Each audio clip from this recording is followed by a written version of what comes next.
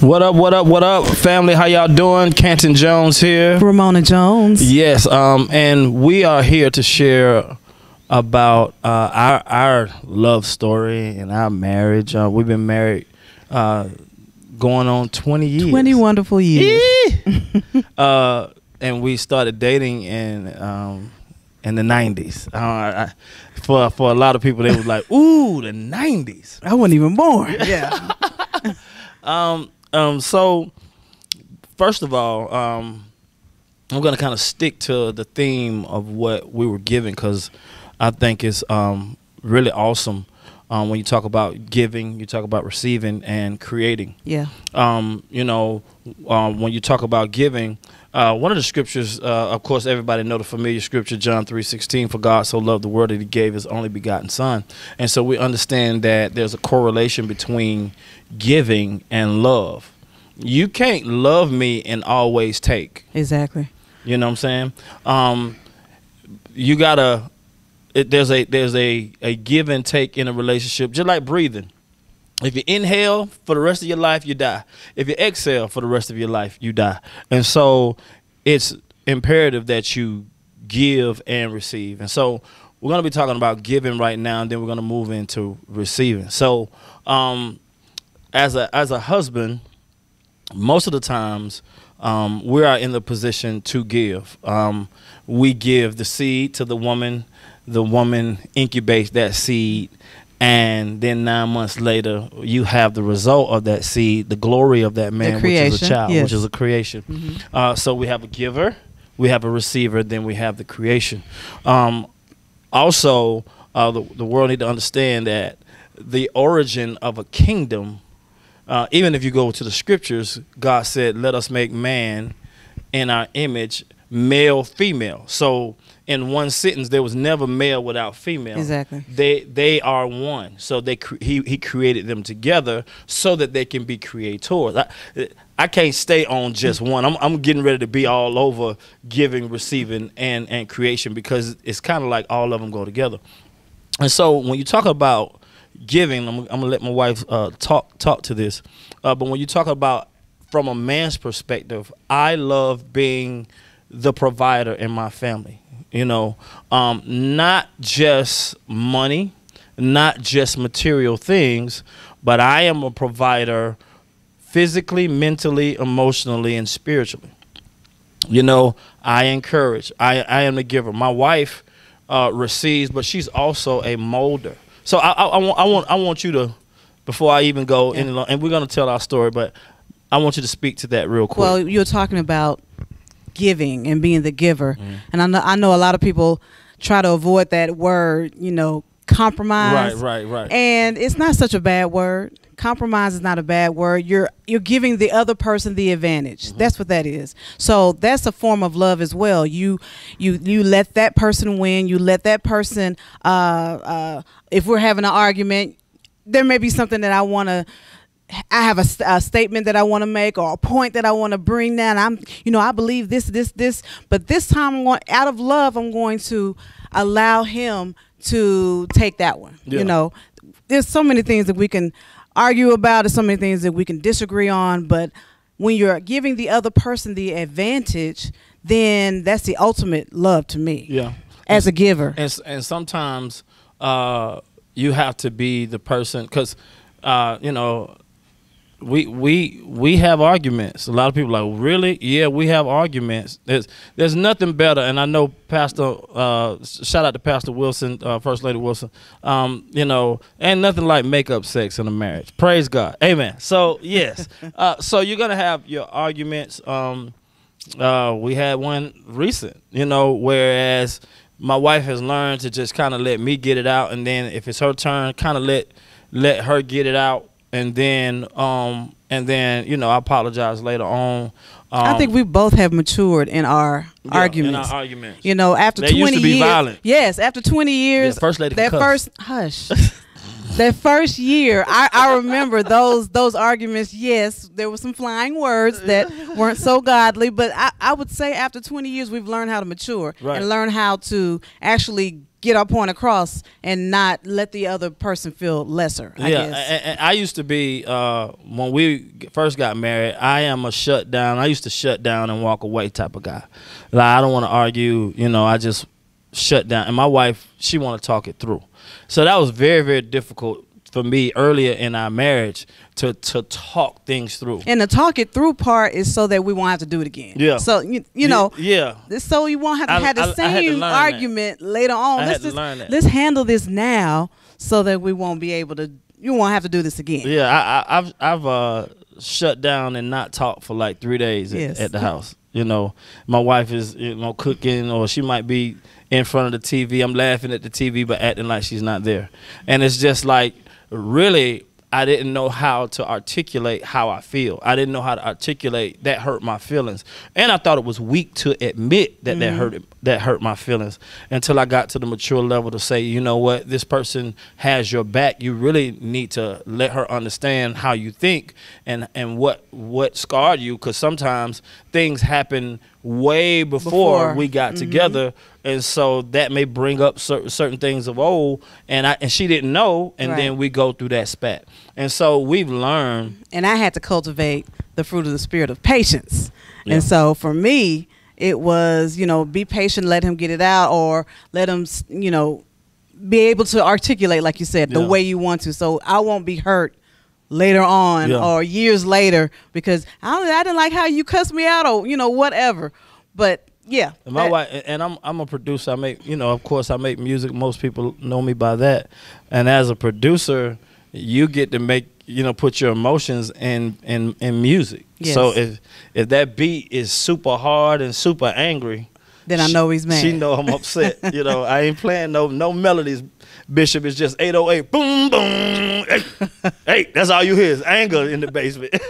And so we've learned to give each other that. We've learned to, you know what, I'm gonna give you this one. Sometimes what I've learned, my wife, when she presents a case and say I didn't know, it takes away my defense. Like, she know that. No, I don't. And now I'm realizing. No, I'm just telling the truth. That's how she win. No, I'm telling the truth. Because I can't argue if she takes the defense, which means I didn't know, that was my bad, let's move on. And I'm like, all right, man, God, And so we've learned to be mature. We have 4 kids. If you know anything about my music, I named every instance in my life, not just my kids, but I named every instance, every big moment in my life after a record. And so we have Dominionaire, Canton, God City, Justice, I Am Justice, Love Jones. Ramona Jones is 20 years, 3 months, 12 days. A lot of people didn't know that. My mom's record is called Ghost. My dad's record is called Power. Just when I came into the, when I understood Jesus better, I made the password Jesus. When I understood the kingdom, I made kingdom business. And so most of the times, my records are big instances in my life. And so my wife has been my #1 fan. She's been the person that runs my business all of these years. And I want to speak to that about business. Most of the times, marriage, the first curse in the Bible, after Adam and Eve, well, there was a couple curses. One, he had to work by the sweat of his brow. And most marriages are attacked. We're talking about kingdom now. Most marriages are attacked because of time away. All right? So you have 8 hours a day if you have a job. It depends on how much you work, away from your husband. And so that time is because you guys have to go to work. I talked about the rich young ruler the other day, and he was asking, how can I live this life that you guys are living, this God type of life, this Zoe type of life? Jesus was like, sell all that you have, take and come follow me. And he was sad at that saying because he had great possessions. Basically, he had to go back to work to take care of all the possessions that he had. And Jesus was like, this kingdom way, if you follow me, I will tell you how to make your resources and and how to make ends meet. And so I think with us, we have spent our literal lives together, which means we've worked together side by side for 20 years. Now I'm not telling you, you probably can't handle your spouse that 24 hours much time. a day. You might say, bro, you need to go somewhere and play soccer, do something, go cut down a tree, go dig a hole, get you a dog. You know, it might be some time that you may not understand. You know, that you guys may not want to spend together because that's just too much time to be with. But that hasn't been our case. And so we've worked in the same office. She's been my booking manager all of this time. She manages everything. Everybody that know anything about me on the business level know that they have to go through my wife. And you know, so any woman, any man, whoever, any pastor has to go through my wife to get to me, and I think that has brought us closer together. Yeah. And that's through all arguments and everything. So he can't be mad at me, I can't be mad at him, and we still have bills to pay, and we still have to handle this business, and I still have to have that conference call, and we still got to do things together. So I think that's the thing that helps us the most, is that we have to spend all this time together. So we can't, get into this mode where, well, I'm gonna go to work and talk to somebody else about you. Yeah. Like, I have to talk to you about you. Yeah. If I'm mad at you, I talk to you about your work you. Husband. No, I talk to you. Yeah, I pull up on the work husband real quick. Yeah. I pull up on the work husband. Yeah, that thing just got real right there. You know what I'm saying? So I think our relationship is unique. You know, a lot of times people come up and go through college and have their own dreams. And I just got lucky to have you, to be honest with you. So that because everything that I need is in you, literally. Like, my wife like to grab the table. She like to serve. She like to, she got a little tomboy in her. So, we try to get out on the basketball court and, and stuff. And I beat y'all, didn't I? Yeah, I did. Can you not bring that up? Yeah, I did. Yeah, she beat us. She cheated. No. She cheated. But we'd like to do everything together. So I think all of the things that God put in you, and then all the things you put in me, we give to each other. Yeah. For instance, I went to Spelman, you went to Morehouse. Yep. You went for business, and I end up getting all of the business that you learned. Yep. I went for music. Yep. And look at what you're doing. Right. So I think that's amazing how God put all those things. I've gone to the School of Canton. That's what I call it. Keizo. I've learned. Yeah. School of Keizo. Yeah. Yes. And I've learned how to do so many things. Just all the things that I could have learned in school, I learned from you. Yeah, we hood with it, so we learn everything. I liked creating, from hanging lights to making beats to writing songs to everything. Our kids are like that as well, very creative. And so when it comes to a giving relationship and a receiving, the Bible says give. A lot of times we use this for an offering scripture. But giving it shall be given unto you, good measure, pressed down, shaken together, running over. The same measure that you meet withal, it shall be given unto you again. So most of the times we think about offering, right? But that's give anything you give. Your time, you give that effort. woman a meal, right? I mean, you give a grocery, she'll give you a meal, pressed down, shaken together. You know what I'm saying? That's cake. If you give her hell, she'll give you more than that. You see what I'm saying? And so most of the times a wife incubates the whatever's going on in the culture of your home and give it back to you, good measure, shaken down, pressed down, shaken together. Same thing as a seed. I give her a seed from my body, put it in her body. She gives that same seed back to me 9 months later. So that's how it works. So you're talking about, one guy said, man, I'm going through hell with my wife. I was like, well, she's probably living out the culture that you've sown into her. You're living out the culture. So what you have to do is grin and bear this season while planting another season for your future. So your harvest will be different. My God. Right. So while she cussing you out, you have to speak good words. Yeah. While she cussing you out, you got to do good things, so that later on, when that season comes, you're now harvesting what you planted in last season. And I think that's the mistake. We always we expect for that person to change first. Right.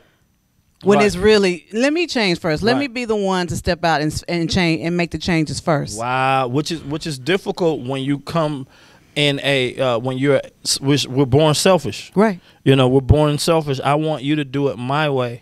You know, I talk about the what about me's. Yeah, That's yeah. a disease that I talk about. You know, what about me? What about my needs? What about me? Yeah. And so, yeah, you have to avoid that.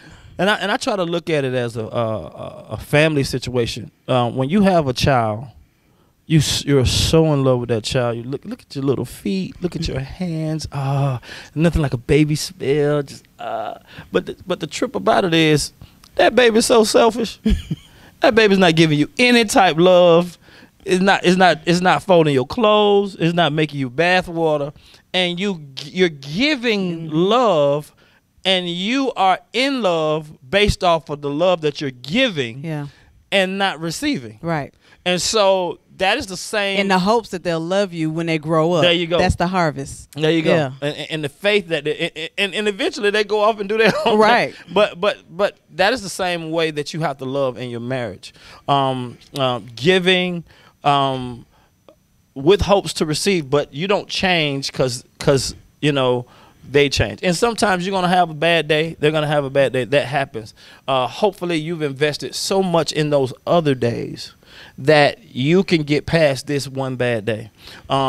We pray every morning as a family. We pray over our marriage. We're speaking to our marriage. The power of life and death is in the tongue. We believe that. So our family come together. And I speak over my kids. I speak over my marriage every single day. And so and We say that we grow closer to each other as we grow closer to Him. Yes, every single day. Every single day. And so we have fun. We do lunch together. We do movies together. And so some people might say, "Man, that's just too much time," you know. But I'd rather spend my life with you than spend my life with anybody else. You know? And I would rather know that I've invested that time so that when I get older or when they leave and start their own families, you won't look and say, well, where did this time go? Right. Like, what happened? I'm glad you said that, because most of the times in marriage, they've spent so much time going to football games, basketball games, doing stuff for the kids, and then when the kids are gone and it's them They're two strangers, together, they're like, they have to get to know each other I don't again. know you. Right. You're like, you know, I didn't know your eye was like that. Okay. but that is a real thing. And so when you talk about creation, we are creative people. Way past making babies. Yeah. We if you know anything about my music, I always ask my wife to grace my music by putting her vocals or in there, because I feel like there's such a cool mesh when she is on my music. And I ask her opinion on everything. She'll tell me, "Hey, I wouldn't wear those shoes," or I wouldn't, you know. I wouldn't do it. You know what I'm saying? And so I consider, even if I don't, you know, and she doesn't trip if I don't pick her way. All right? I did in the beginning. I did at first, but I learned, okay. Like I asked her, "Hey, you like this?" And she was like, "Well, I don't like them shoes." And I'd be like, all right, cool. And then I keep the shoes on. You know, at first she got mad. Like, why did you ask me? And I, you know, if you, and at the end of the day, it was like, I want to make a decision, but I want your input on everything that I do. Right. You know, and I want you to love me even if I don't pick your way, because I'm, you know. And I know for a lot of you wives, that's hard. I know that's hard. If he doesn't pick your way, if he asks your opinion and he doesn't pick your way, it's hard sometimes. So I had to learn how to say, okay. I still consider. Right. He at least considered what I thought about it. Now, I think the worst one, though, is if she pick away and another woman. That's why I don't ask no other woman, not even my sister sometimes. I might ask my sister, I might ask my daughter. But I still have to be careful that if I ask my wife and then my daughter picked something else, that if I go with what my daughter does, it's going to make my wife feel a certain type of way. I think we were mature past that. But that was an issue at one time, because I feel some type of way. You be like, "Man, why you always picking what do?" You know, and I'll say it. You know, my wife, she'll internalize it. I don't have that grace, so I'm gonna say, "Man, why you always picking what dudes say, man?" You know, because she asked me to start talking, so I just tell her everything. Yeah. You know, baby, I don't like how little workout dude is trying to work out. You know, I mean. You know, you like, yeah, he ain't interested in me, like whatever. You know, and so I'm that husband with a hint of jealousy. We had to rebuke jealousy. I used to be jealous. Not anymore. We had to rebuke jealousy. We thought it was admirable. Yeah.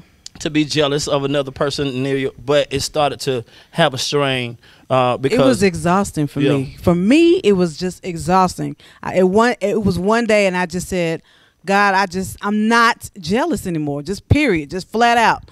And God helped me with that. I mean, immediately. It wasn't like over a period of time. I think God was like, I'm just waiting for you to say the words. I got you. But it was so exhausting, and that time and the worry and the who is he with and who is he talking. I said, I ain't got time for that. Yeah. I got 4 kids. I ain't got time for that. So whatever you're dealing with, if you don't like it, get with God. He'll help you with that. Yeah, the trust. And so we've been through a lot. We've had a lot of ups and downs together. My parents, my mom and my dad is in heaven. We've been through that. We've gone through a miscarriage together. We've gone through some repos together. Come out, hey, where the car at? We've been through it, but we're still here. And I think more than anything, more than having things, there's nothing like having somebody that's always on your side. Just in a peaceful house. Yes. I thank God for a peaceful house. I know we're talking about creation. Let's talk about our government. Yeah. And how we've created our own government. Now, we live in the United States. We abide to those laws and those rules. But within our family, at our home, our own kingdom, we created this government, and everybody in the family, our kids, we all understand what the rules, what the regulations are, and I think that is so key for each family to do that, to create your own government and say, okay, when this happens, then this happens. If I get mad, then this is what we're gonna do. If our son is upset, make sure you don't go to the room and close the door. I mean, any little things like that, I believe is very important and very key for your even early in our marriage. Early in our marriage, we had the rules: don't go to our in-laws or don't go to my mom with problems with my wife. Don't go to your mom. We just had that rule so that we can keep everything internal, which turned each other back to each other. Right. And so people, I've gone in rooms before. I've gone in rooms before. They know that I was just arguing with my wife, and you better not ask me, "Are you okay?" Right. Like you just. Oh, what's wrong? Yeah, you just. Notorious B.I.G. said, "Problems with my wife, don't discuss them." And so we just understand that government. See what happens is, we might argue. And then we go to our, loved ones or whatever, and then and then we fix it, and they're still mad. Right? You know what I'm saying? And that's kind of how it happens. So you just keep it inside. These are some of the nuggets that we've learned to live by. But there's nothing like having a peaceful house. Nobody drops off or come over to our house with the tea, with the latest news and mess. Because that's a culture that you're building in your house. If people drop off mess to your house, then your house becomes messy. And so they leave it there for you to deal with, and they go on about their business. No, we don't do it. And so we shoot messengers. You know how you be like, well, I'm just coming to tell you, don't shoot the messenger. No, we're gonna shoot the messenger. We always trail things back to the messenger. Why? Because that's the stuff that creates mess in your house. And so we fight for our marriage. And so when you're creating Eden, the Garden of Eden, Eden is a culture. All right, there's a nationality, but then there's a culture. All right, and Eden was a culture of the kingdom of God. And so when you understand the culture of the kingdom, when you understand that this is a culture, when you come in here, we already prayed that your demons get stripped at the door. Matter of fact, before you drive up, They're stripped. There is no dominion but kingdom dominion in this house. So we've already prayed over people so they could be demonic. They could be whatever. There is no authority in my house with what you came here with. Right. We have kingdom authority. So that is what we put in our house. And so when wherever we are. So wherever. we take it to the restaurant. We take it to the church. We take it to the store. Right. So it's wherever we are as a family. We still have dominion. Nothing like them people say, your children are so well behaved.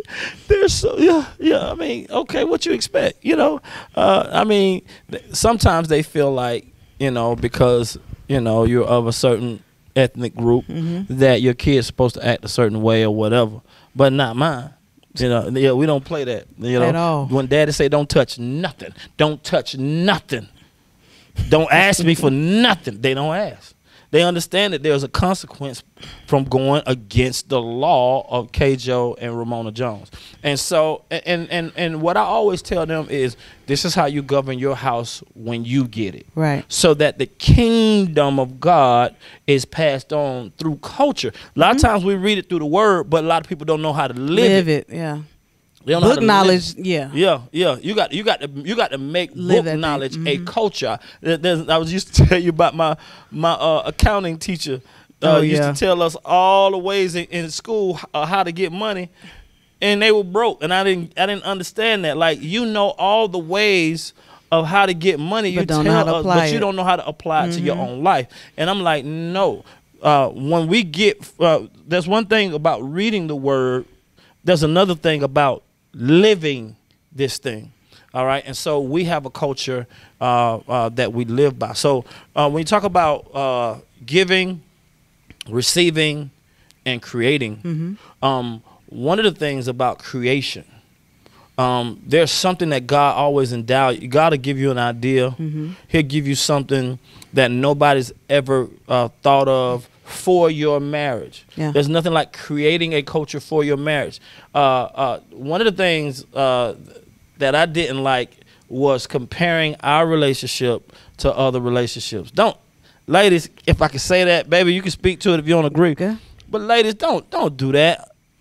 I don't want to hear what Susan is doing with her man. I just don't want to hear that. Like, just if you feel like that's a good idea, then you just do Present the idea, and let's just see if it works. But don't keep comparing me to another dude, because you know that just it doesn't feel good. You know, and what works, that's why God will give you a tailor-made relationship with your wife, tailor-made relationship with your kids, and you'll have your own kingdom government based off the word in your own house. And so we could talk about that all day. The creative ability that we have when we come together. There's a creativity that we have when we come together. When my wife, she know how to be cute about telling me, or you know, I'm like, baby, hey, what if we did this? What if we did that? What if we did? She was like, yes. Or, which is cool. And I always like her idea. But she's mature enough to say, well, all right, I like that. I love that, but I'm gonna go with what I'm doing. But that's cool. And we learn how to create. But most of everything that you know about me was always signed off by this young lady right here. You know, we've done everything together. We believe together. We change together. And you know, certain things like, babe, I just don't want to do this here no more. Let's just change. Let's just do something different. Let's just not do that no more. Right. That season is over. I'm talking about we've gotten men of God spoken to our lives, and we got the word, and we had a way of doing things, and then we came to another level of revelation to say, let's not do that anymore. And immediately. And we changed. Yeah. You know, and we changed. And a lot of it is a leap of faith. Yes. So I know it's hard for you ladies sometimes to just trust that man to say, okay, you have to trust that he's hearing from God. That's number one. So if he's not hearing from God, then of course you're going to be a little leery on what to do. But we've done so many leaps of faith that I don't know how to live outside the boat. That's what it is. You're out on that water, and you're going where God is leading both of you. I don't know how to just be in a cruise ship. That's the best way to say it. Yeah. No matter how big the cruise ship is, there's way more room outside the boat. Right. The cruise ship is nice. Yeah. You get to eat all day and swim and you dock every now and then to go sunbathing and all that, but it's still not bigger than the ocean or much more out there. And in 2 weeks, depending on how long you've been on that boat, you're gonna be like, man, if I see these people one more time, I'm gonna knock them out. I'm throwing somebody overboard. So no matter how big the cruise ship is, you want to be on a journey with God on that water. Yeah. And so sometimes it takes leaving old systems and going to a place where you guys are creating together, starting a business together. Even though you guys may work in different places, starting a business together just so y'all can spend more time. Let Frank be a gardener or something, raise your, grow you some watermelon or something. Yeah, anything. Y'all have a watermelon cellar. I don't know. You know what I'm saying? You got some ladies that like to cut grass. Whatever. You know what I'm saying? Whatever it is, the point is that you do it together. And once you start to create together, you may come to a point where y'all are making great money separate, like at her job and at your job. But you don't know each other. You don't spend any time with each other. You bring work home, your kids in disarray, all because of work. And, you may have to start creating things together so that y'all can just spend time together. And let me tell you, this COVID season was... Can I say it? Can I just say that was the best thing? And I know people are dealing with, loved ones that's going on and people that were sick. But for us in this family, it was the best thing ever because I realized I don't really know my daughter. Yeah. I don't really know my sons like that. It's so much more that I've learned about my husband. Yeah. And so it was a reset for us so that we could create those projects that we're still doing now that the world has opened up a little bit. Those projects we're still doing. We're still all of my kids have created companies. All of them. Even my 6-year-old, 5 at the time, he created his company. And so I think it's amazing that we were able to do those things together. Yeah. And I think that season God allowed us to see. I wouldn't have seen it any other way. Yeah. I would not have known that we could do this. I wouldn't have known that our kids could do that. One thing that I said was when it first hit, all the kids came home for school. We had to homeschool, and I became the principal, and you became the coach. And so one thing that we did on our recess is go outside. And I realized, oh, man, we have roses in the front of our houses. Wow. And I realized, wow, I was so busy and so on the go and so all these things to do. Go to this class, go to this practice, go to this. And now I was literally able to stop and smell the roses. Yeah, wow. And realize I have all this stuff around me. And so it was a great time for us. Yeah, and we needed that time. We needed that rest. And so now that, people say things about the normal, I don't think they'll ever go back. But our new normal is making sure that we spend that time together. Yep. We're old school eating together at the table. No TVs, no phones. We can't bring any iPads, anything. We weren't doing that before, and now we are. And have that awkward conversation because we're new at it, so it's like we really have fun. It's like, so Dad, how was your day? Like the old school TV shows. Leave it to Beaver. Wow. But it's just getting to know each other because when that time is gone, you can't get it back. Right. And so today we've shared a lot of stuff, but definitely giving, receiving, and creating. Whatever you do it together. You do it by the grace of God. You hear from God. A lot of times when I do take a leap, like baby, I remember my first huge offering. Yeah, I was like, baby, the Lord telling me to get it. I'm gonna tell you what it was. It was my first $5,000. I was like, man, my stomach started hurting. I was like, man, come on, man. I know that. I rebuke you. I think we were still sharing fries at McDonald's. So and the trip about it is, we was driving your red Tracer. And I had a studio, but I didn't have a car.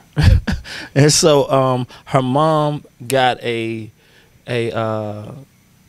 retirement from her job and gave us $20,000 to buy us another car.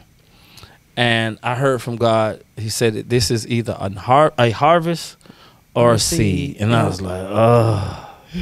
And so, that night I checked the ATM. Mama said it's in there. And, I checked it, called the thing. It was like, you have $20,000, $1.54. Yeah, guess how much was in that mug before Mama put that money. I'm glad it wasn't under. Right? And so I heard God clearly about sowing and giving. And I said, man, I told my wife, I said, man, I hear God telling me to sow $5,000 into the offering. And she was like, let's do it. And I was like, oh, I was thinking that you were going to say, bring up the bills and all that. And she was like, let's jump. I don't argue with God. Wow. Ladies, don't argue with God. If your man said, God said, now don't use it against, as a weapon. But if your man said, God said, don't argue with God. Yeah. That's a winner. And that season changed our life from that day to this one. And God has been blessing us since, man. So I hope we giving you some certain things to consider. Understand that you let no man put asunder what God has put together. Let no man put asunder or divide. All right, to death do us part. You speak life into your marriage. The beginning of life for any man is the joining of a husband and a wife. All right, or male, female. And so when you guys get together, if you can create a human being, right, you can create prosperity, peace in your home. Mm-hmm.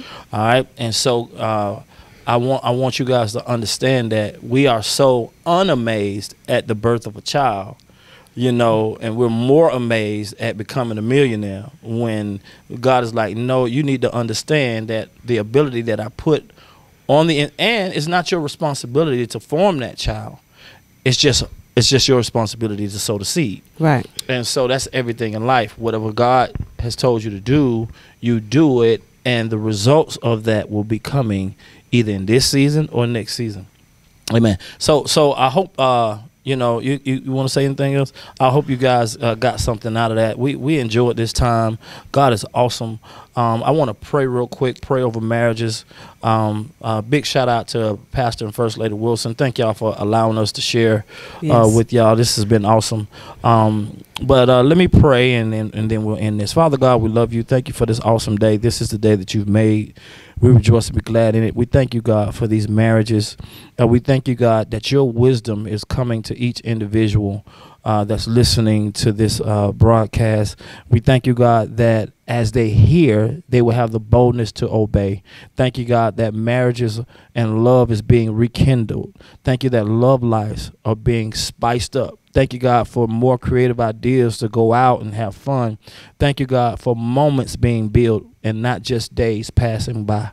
We thank you, God, for this platform. We thank you for this man and woman of God and this ministry. We thank you, God, that it's blessed and it's continuously blessed because they give the kingdom to the people. And we thank you, God, that your kingdom come and your will be done forever and ever. In Jesus' name we pray. Amen. All right. We love y'all. Thank you for this time. Peace. Thank you.